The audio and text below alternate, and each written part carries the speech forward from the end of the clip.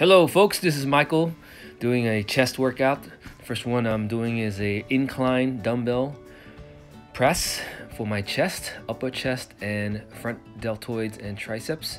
The range of motion is a little bit short for this version I'm doing because I'm lifting a little bit heavier than I normally do. So I'm just keeping it short to keep my shoulder safe. Same thing with my flat dumbbell chest press here.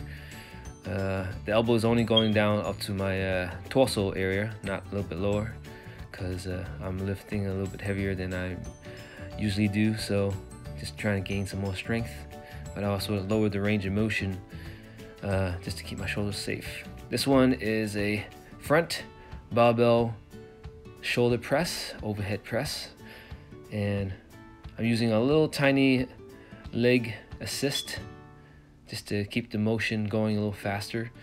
But if you want to do a little bit stricter, you could do that, it's fine, to emphasize your shoulders more and use a little bit less of your legs. And the next one is also a shoulder movement.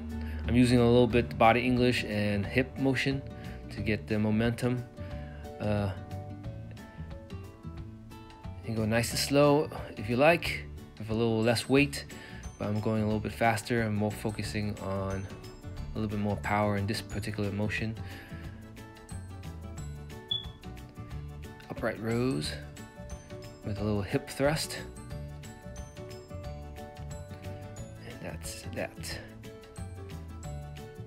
This is a reversed grip tricep press down, focusing on the back of my forearms and my triceps.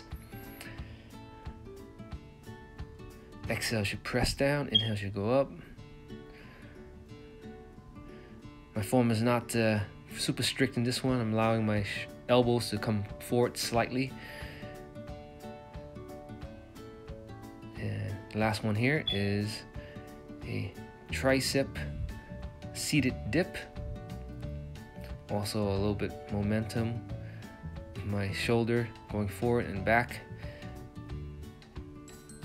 This hoist machine kind of allows your whole body to move forward and back,